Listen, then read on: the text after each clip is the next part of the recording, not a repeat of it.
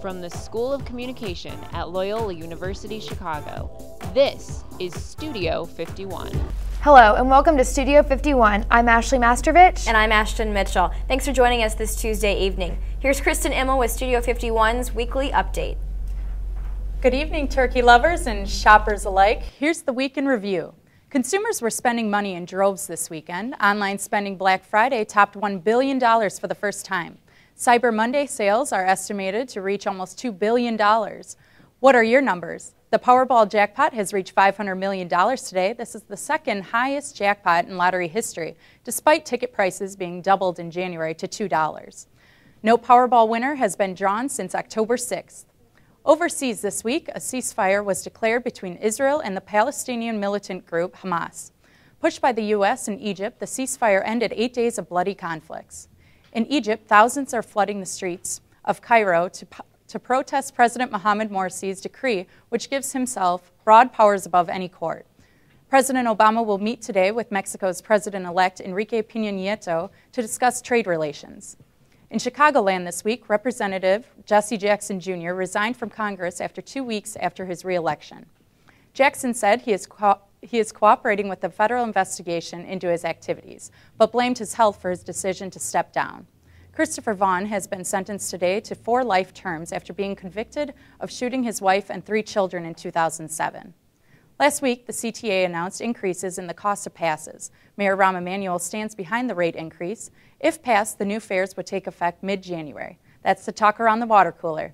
So, Ashton, Ashley, have you two bought your Powerball tickets yet? You know, I don't think there's any chance that I'm going to win, so I'm just going to skip it this time around. I'm actually going to give it a shot, even though I've heard it's more likely to be struck by lightning than to actually win. Well, I won't be here if I win. Good to know, Kristen. Thanks. It's Hollywood Awards season, and the Golden Globe nominations come out later this month. Reporter Stephanie Stanford sat down with Loyola film major Anthony Rossi to look back at some of this year's biggest movies. Summer may be the season for blockbusters at the box office, but this is the time when the competition really heats up in Hollywood. I'm here with Loyola student and film major Anthony Rossi to recap the best films of 2012 and see what we still have to look forward to. Anthony, thanks for being here with us. Thanks for having me. So the Golden Globe nominations and Oscar nominations are coming up soon. As our movie guru, what are your top 3 films of 2012? Well, the ones that I enjoyed the most were definitely Argo, Seven Psychopaths, and The Dark Knight Rises. And what do you think will be the Best Picture nomination? I think that the surefire spot that's going to sweep the Oscars is definitely Lincoln, just because of the director Steven Spielberg is just a lock, and that cast, Do you think Daniel Day-Lewis might get Best Actor? Oh, sure thing. Awesome. And The Avengers was the highest grossing film of 2012. What about this film made it so successful? Well, I mean, the star power of the cast, when you have Robert Downey Jr. and Jeremy Renner in leading roles, that's definitely going to attract an audience already. But to attach a name like Joss Whedon as a director is going to bring in a whole new sci-fi audience appeal. But I think another thing that really helped it generate so much money is the increased ticket price due to IMAX and 3D. So it wasn't just about the sheer amount of people that came in. It was also people paying the extra amount to see it in 3D or in IMAX. Definitely. Awesome. We know the hype surrounding some of these films is not always just about the picture. It's also about the actors and directors as well. Who are some of the breakout stars of 2012? Well, in my personal opinion, the biggest breakout was Martin McDonagh, who directed Seven Psychopaths. That was his major label film debut as a director. And I think that really is going to get him some attention. But as far as actors go, I think Rebel Wilson is becoming a real staple in comedy. And after The Hobbit, Martin Freeman is going to be getting a lot of attention as well. Mm-hmm. And then what are some comedies that Rebel Wilson has been in recently? Well, she was in Bridesmaids last year, but she kind of got a more major role in Pitch Perfect. Awesome. Are there any films that we should be looking forward to this holiday season? Well, Django Unchained, the new Tarantino movie, looks excellent. The Hobbit is probably going to be a huge attraction. And This Is 40, Judd Apatow's new film, looks hilarious as well. So. Well, thank you for your time, Anthony. Back to you, Ashton and Ashley. Coming up, we talk one-on-one with Loyola's Person of the Week. And learn how to keep yourself healthy this holiday season. Stay with us. G-Morning, sunshine. Wakey, wakey. Text me. Are your parents home later? We can hang. LUV, love you. Baller. Holla back. Holla back. Holla back. Are you with your friends? That's lame. We're in a huge fight right now. XO. What'd you dream about? Something I did. Are you on your way to the mall? I'm lonely. Nude pics. Send me some. Text me. Welcome back to Studio 51. Now let me introduce you to Hira Nadeem. Hira is a student from Pakistan studying at Loyola for this semester. She is here today to talk about her education and reflect on the life of a young Pakistani girl, Malala Yousafzai, who almost lost her life fighting for an education in her country. Hira is Loyola's Person of the Week. Hira, thank you for joining us this evening. You're welcome. It's my pleasure. Thank you. So tell me how you came to Loyola University. Well, I got a scholarship by U.S. Department of State, and they selected almost 100 students from all over Pakistan, and then they sent them to different universities in different states of United States. And I guess I consider myself lucky to be placed at Loyola because I'm learning a lot and I'm having a great experience here. Have you ever been to Chicago before? Oh no, never. It's actually my first time outside of my home country. That's very exciting. Yeah. What do you hope to learn though while you're at Chicago? Well, I guess I'm learning a lot when it comes to my field, journalism, TV, broadcasting. I'm learning a lot. Very cool. Now tell me your initial reaction of Malala. What do you think the Pakistani people are going to gain out of this tragic incident? Well, initially when everyone was shocked because she's a young girl, energetic girl, and she's always supported education, and I would say education is key to success and change. So people were shocked. I was shocked and surprised, and they were angry, they were shocked, and that was the initial reaction. And what they would learn is obviously to raise their voice, be courageous, and work for the progress, and get education, because again I would say that education is the thing. It is the key to change. Very good. Thank you so much for being here with us tonight. Thank you. Thanks for that inspiring report, Ashley and Hira. Now to Anna Haling for a look at a smoky habit on the rise amongst college students. That's right. More and more college students are lighting up to smoke. Not cigarettes, but hookah. According to a recent nationwide survey, nearly 1 in 3 college students has smoked tobacco from a hookah or water pipe. This type of smoking is enticing. The tobacco is generally flavored, and many believe it's less harmful than smoking cigarettes. But health officials warn that people inhale 100 to 200 times the amount of smoke in a 45-minute hookah session than from smoking a cigarette. Hookah has also been linked to long-term health problems, including lung cancer and heart disease. And it's that time of year again. Each year you hear it. Get your flu shot. Last year, 42% of the population rolled up their sleeves and did so. The Centers for Disease Control and Prevention is again recommending that everyone older than 6 months get a shot.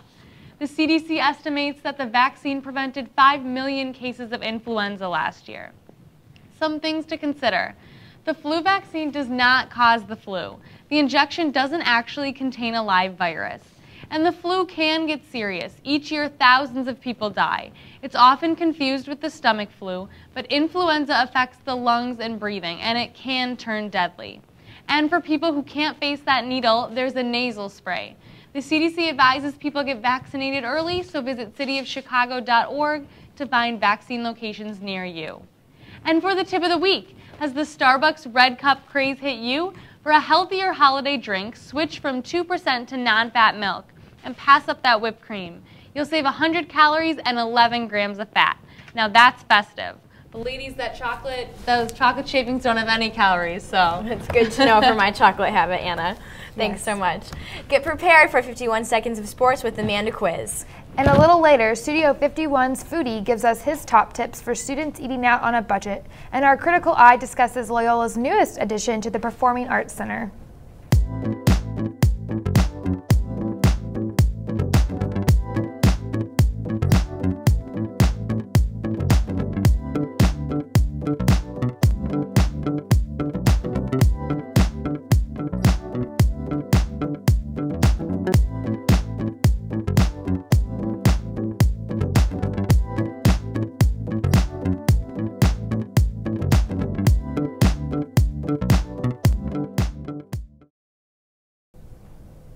Thanks for staying with us. Big week for sports in Chicago. Amanda Quiz has the latest in 51 seconds. It might be cold outside, but basketball season is heating up here at Loyola. The men got their second win in a row with a defeat over Northern Illinois on Saturday. The Lady Ramblers had their 3-game winning streak snapped with a loss to Northwestern on Sunday. It was a tough one for the Bulls last night. They had a 27-point lead over the Bucks in the third quarter, but ended up losing the game 93-92. And just when fans of the Big Ten had gotten used to a conference made of 13 schools, the NCAA announced the addition of Maryland and Rutgers into the group. For those of you keeping count, the Big Ten is now comprised of 15 teams. And Bears fans are resting a bit easier after Sunday's big win over rival Minnesota. Jay Cutler had a great game, proving once again that so goes the Bears quarterback, so goes Bears football. This has been Sports in 51. Back to you, Ashton. Thanks for that quiz. Now let's turn to Gabby Demergen, joining us to talk about the Bob Newhart Family Theater. Loyola University welcomes the Newhart Family Theater, which is located on the second floor of the Mundelein Center for Fine and Performing Arts. Before entering Loyola's new main stage, a beautiful gallery welcomes you in the lobby. The Newhart is a thrust-style space with 215 fixed seats and 20 additional flexible seats. The theater also includes a new underground scenic, lighting, and costume shop, an experimental theater, and a rehearsal performance and classroom. The Newhart kicked off the season with Illuminating Voices. Directed by Sarah Gable, Illuminating Voices is a collection of short plays written by Loyolans. You can look forward to 2 more main stage productions at the Newhart Family Theater later in the school year. With the holidays just around the corner, Chicago has tons of shows to get you in the festive spirit. The Joffrey Ballet is celebrating 25 years of holiday magic with the Nutcracker, which runs from December 7th to the 27th. Don't miss out on what the Washington Post is calling a theatrical event of irresistible power. This season, the Goodman Theater is promising more merriment than ever before with their 35th anniversary of A Christmas Carol. The show runs through December 29th, so get your tickets today and spread some holiday cheer. Let's take a look at some restaurants that keep both your stomach and your wallet full. Hey guys, Devon is home to a number of economical, delicious ethnic food options. Students can travel down this diverse street and indulge in their favorite foods. A popular dine-in spot for Loyola students and staff alike is Thai Spice Restaurant. It is about an 8-minute walk west from Lakeshore campus on 1320 West Devon Avenue. If you're looking for a great, affordable food and a memorable experience, check it out. Among the many favorites that Thai Spice has to offer, their pad thai seems to be the people's favorite, arguably the best in the city. Whether you like beef, chicken, or vegetarian, there's a dish for you. I myself had a dish called gapo kai, which is ground chicken, spices, and basil paired with any noodle of your choice. It is to die for. The average cost per person is between $7 and $12. Thai Spice delivers, and if you are 21 or over, BYOB is permitted. The hours of operation are Tuesday through Thursday, 5 p.m. to 10 p.m., Friday through Saturday, 5 p.m. to 11 p.m., and Sunday, 4 p.m. to 9:30 p.m. That is your latest on food. Back to you. That's our news for today. Thanks for watching Studio 51, brought to you by Loyola University Chicago's School of Communication Broadcast News. You can also follow us on Twitter at Loyola Studio 51 or like our Facebook page to get our latest updates. Have a good evening. We'll see you next week.